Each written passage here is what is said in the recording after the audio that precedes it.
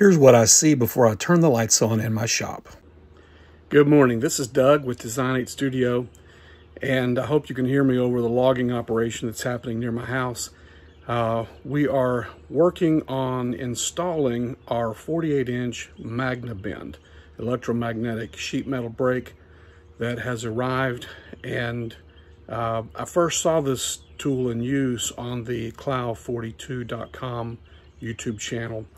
And just like he did, I wanted to put some heavy-duty casters on the bottom of mine. And so I'm about to drill for being able to mount those casters. Drilling wasn't necessary on 2 of the 4 legs because they were made to be bolted to a floor, so they had large bolt holes already drilled in them. But 2 of the legs were meant to be kind of leveling options, and they will need to be drilled. So luckily I've been able to set the base with the legs on it on the shipping crate, the wooden box that the Magnabend came in, and adjust my drill press while placing it on the floor to the right height. So I'm just about to do that drilling, and I'll try to point the camera at it and follow along for you. So here you can see on the floor where I've unloaded the big Magnabend out from under the shipping crate, and here I have the base. I've already attached the legs to the base, and I mentioned to you that the front legs already came with holes pre-drilled for bolting the legs to the floor. So those I was able to mount the heavy-duty casters on with no problem. But the back legs had this leveling feature. They had a nut and bolt set that allowed you to screw the bolt down, and underneath that is a little plate, a little steel plate that is welded on only at the back further up, and the front of the plate can be pushed down. The force of the bolt can push the plate, and it serves as a leveling feature. So I've got to drill not only through the hole for the bolt, but I've also got to drill through the metal plate that's underneath that. So I've got my drill press on the floor already, and I'm using the crate to actually hold this up while I go to drill it. The studs for this thing are, I think, probably would be classed as M12. With my calipers, they measure at 11.5 millimeters. So my 1/2-inch drill bit, the largest one that I have in my set, is slightly oversized but big enough, and the next drill bit down is too small. So we'll be using the 1/2-inch drill bit to drill this out.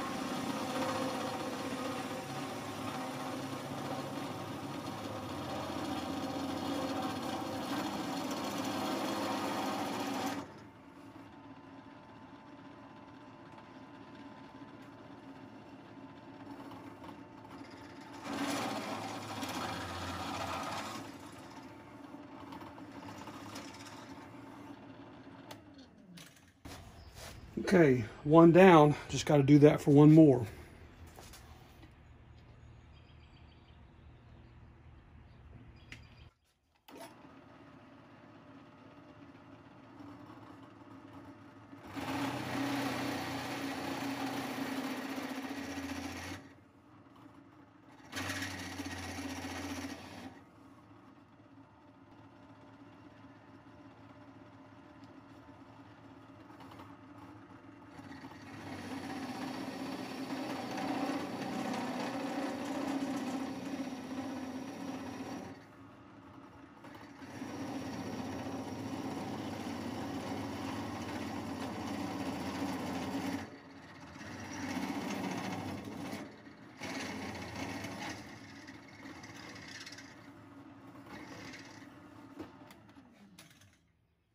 Okay, with that step done, we'll clean up and put in the studs and mount those last two heavy-duty casters. So this is the heavy-duty caster that I'm using, and it's both a swivel and has a leveling leg feature, so it can serve as a stationary locked item or as a mobile item.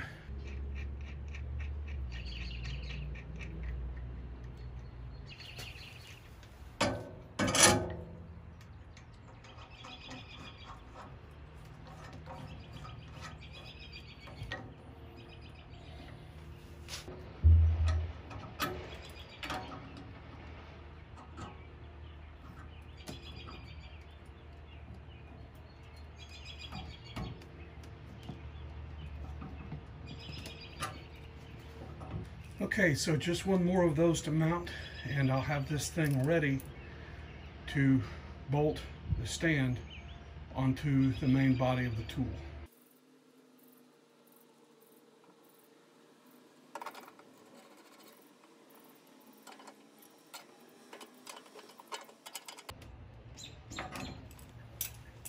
Forgive me for working off camera, but I got help. This is a two-man lift. Got the main unit lifted up and put onto the base. We've got everything screwed together and bolted in. And so the last thing is that I need to get a plug for the power cord. They ship the power cord without a plug because different people around the world use different kinds of plugs. So I've got a plug on order, and as soon as I get a plug attached to it, I'll be able to do some test bends to show you a little bit of this machine in action. As I've shown in earlier videos, I built a plasma cutting rig using a LowRider 3 as the motion control system and Linux CNC as the CNC control software. And this is a little bit of footage of me cutting a project that a friend commissioned me to cut, but it is the addition to my shop of this tool that I built using free open source plans and free open source software that has really spurred me to go ahead and spend the money on the Magnabend. And so this is an exciting tool that opens up all kinds of artistic and creative possibilities, as well as utilitarian possibilities for creating functional parts and tools. And so that's why I went ahead and sunk the money into buying this tool. I should mention also that ever since the patent expired and the inventor of the Magnabend is no longer directly profiting from it, he opened up the plans for it and made it publicly available to all. And somewhere along the way, a Chinese manufacturer began producing the product.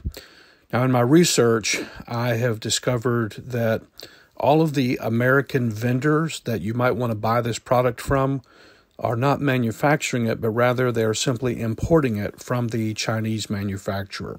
And so since I could not buy American-made, but rather only buy Chinese-made that was being imported by American companies, I just skipped the middleman and ordered the Magnabend straight from the company that makes it for the American companies.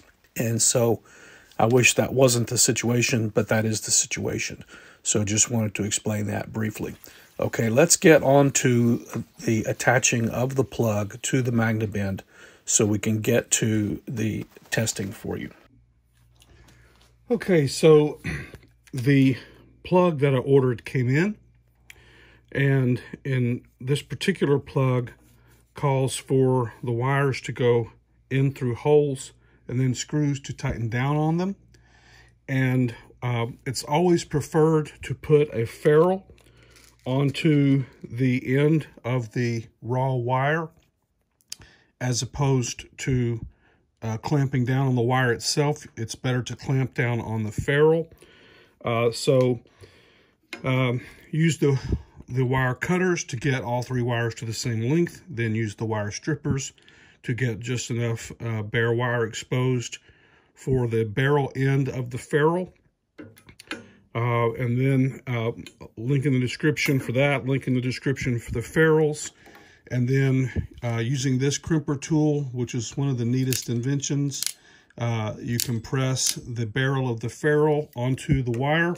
And forgive me, I did that off camera. This particular wire, I'm guessing was about 14 gauge, and the 14 gauge is what I used. The 14 is denoted there. That's what I used for stripping the wires.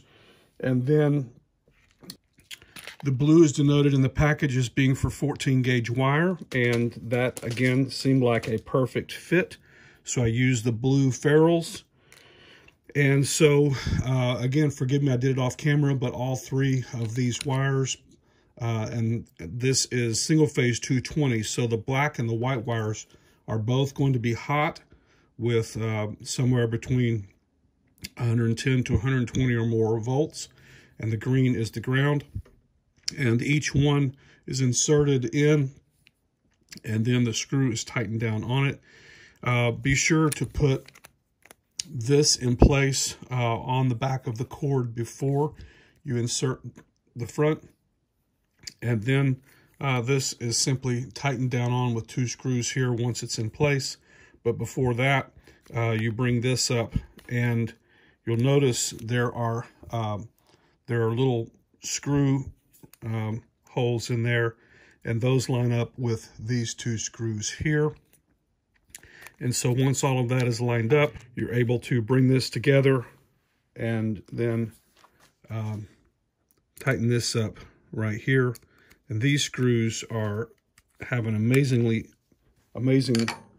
steep pitch on their threads, and they go in with a rather amazing speed. And so that's how we're getting our plug buttoned up on our 1250E Magnabend. Two more quick tips regarding the installation of this plug. There are different plugs and different outlet configurations for different voltages and different types. This particular one with the grounding plug at one end and then a vertical and a sideways, that is single phase 220. It's impossible for this plug to be inserted into a 110 socket. Each different configuration of electrical application has its own designated plug and outlet. So if you've ever seen some crazy looking plug and wondered why, it's because it was made to signify a different application. By the way, each different electrical application, each different voltage in the wall has a different wiring that is designated for it. So check the charts and install the right wiring.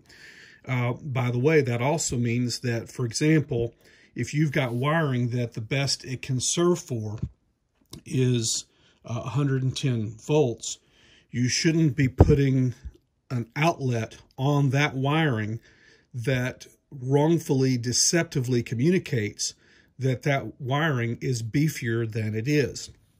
The final point I'll make here is that when you go to clamp the back down onto the cord, be sure that those clamps are biting onto this external sheathing, this external insulation, as opposed to just those the wires inside of it.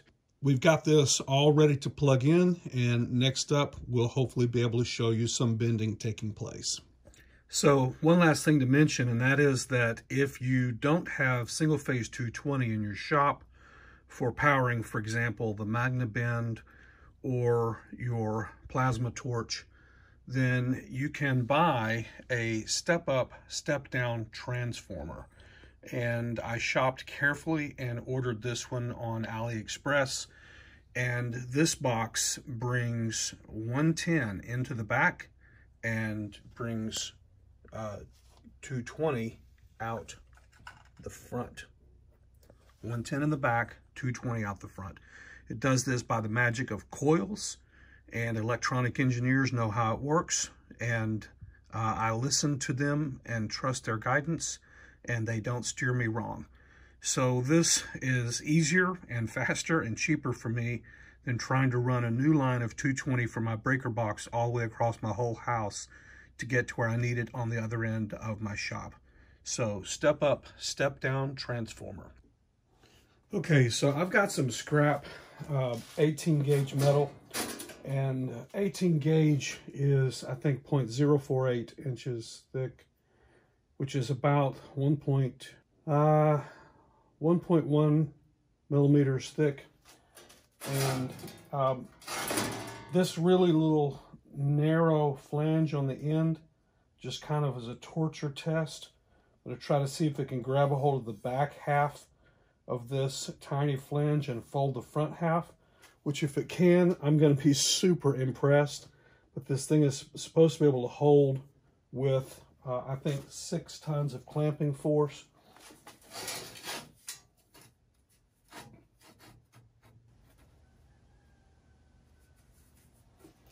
So there we go. I've got a really narrow flange of 18 gauge steel.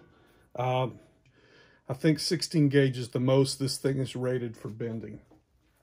So we need to flip it into bending mode, and then to ensure hands-free, no danger of your fingers being in the way, you either have to engage this thing with the green buttons, or you can use the foot panel. I'm keeping my hands well free. I'm using the foot panel, and it's now engaged electromagnetically.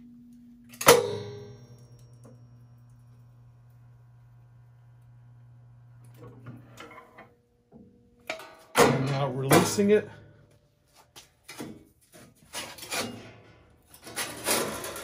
And I am super impressed. I am super impressed.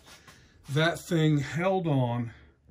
It held on to that tiny flange and bent that tiny flange of 18 gauge steel. It held on to that tiny lip at the back and bent the front lip of that 18 gauge steel. So I'm super impressed. This thing is really amazing, and I hope to bring you more on this in days to come. Hi, this is Doug Joseph with Design 8 Studio. If you like our content, please click like and subscribe. It helps us with the YouTube algorithm. And until the next video, I wish you happy making.